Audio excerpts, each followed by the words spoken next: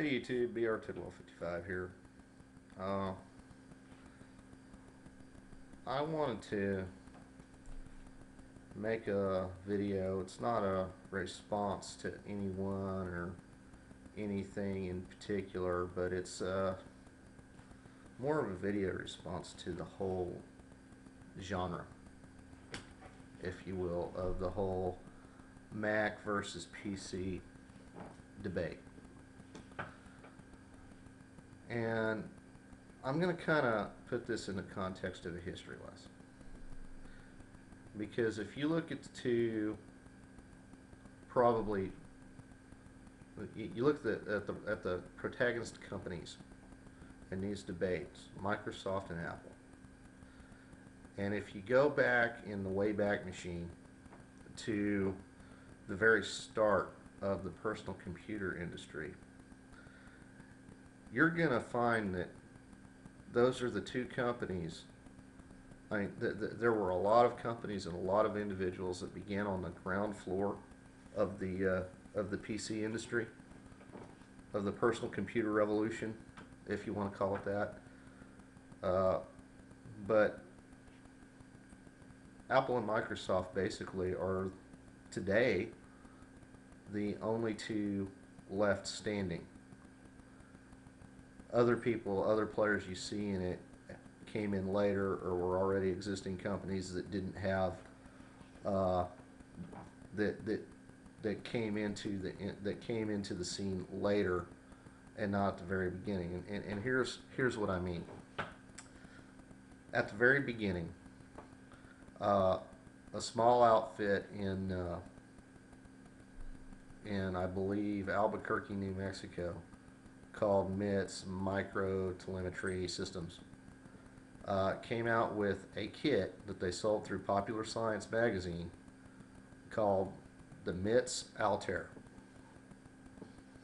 And basically it was a circuit board, had an Intel microprocessor on it. I think it was either a 4004 or an 8008 Intel microprocessor.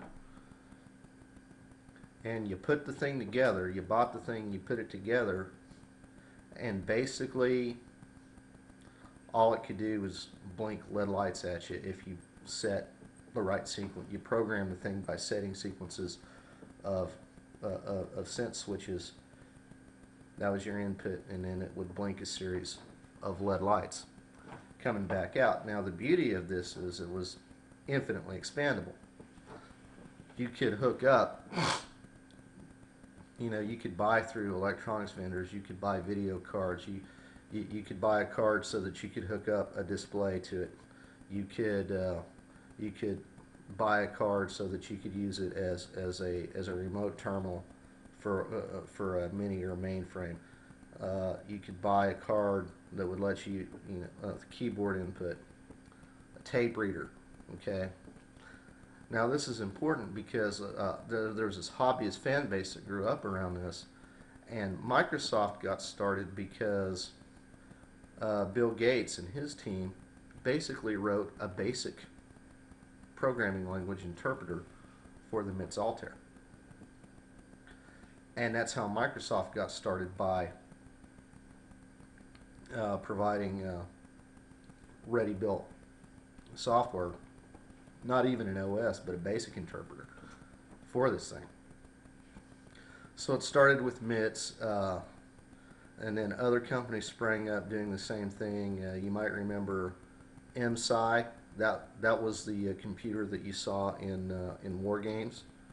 And it was about this time that Steve Jobs and Steve Wozniak got together in Jobs' garage and came out with the Apple I, which they sold in the San Francisco Bay Area through, and that's basically, so they started a company to build, basically to build these Apple I's, and Apple I's were just kits. I think it was '78 when the Apple II came out, which was a put-together computer. All right, but now see, here's and the difference between, off the bat, between Apple and Microsoft.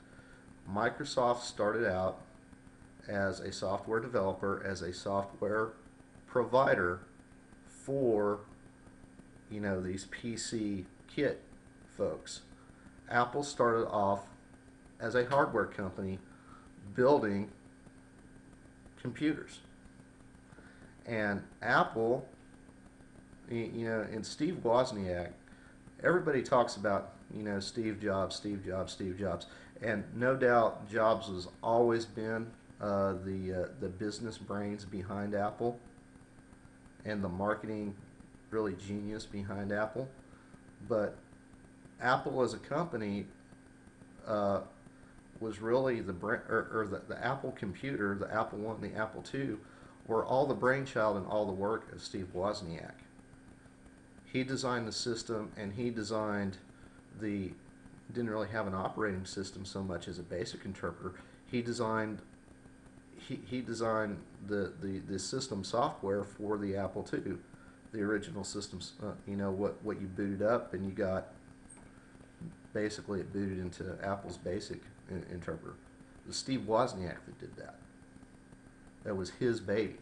So Apple has always started off, and always has built its software, its system software, in conjunction with the hardware. That continued through, the Apple II series, and later on when they threw disk drives, when floppy disk drives became available for Apple II, the Apple DOS, yes, there was such a thing as Apple DOS, was developed in-house by Apple.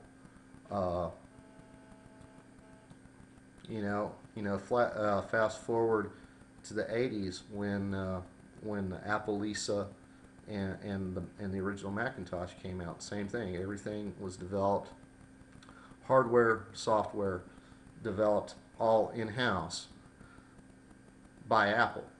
Now, when it came to applications, of course, by that time, Microsoft had made it big with, had got on the map by selling DOS to IBM when IBM decided to get into the personal computer market. And so Microsoft and they started,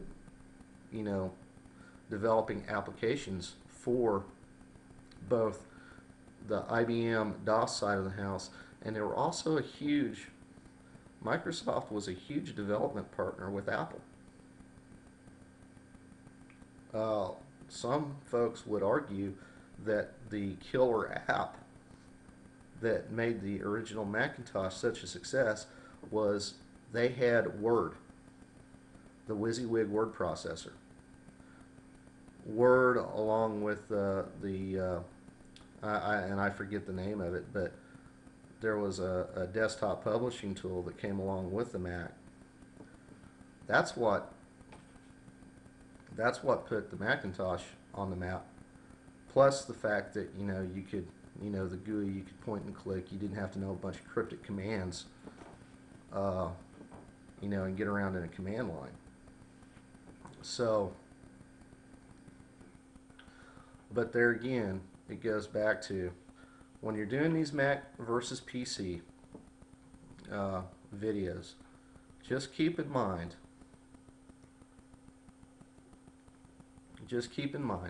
that what we're talking about are two very different kinds of companies, okay? Microsoft is a software company that has some divisions that dabble in hardware a little bit, with the Zune and all that. Okay? Apple is a hardware company that develops software, or operating system software, basically, that works with their hardware. And any software that Apple makes, that Apple develops, is designed to do one thing, and that's to drive their hardware sales. So, I'm up on time. Hope you enjoyed the history lesson. Thanks for watching.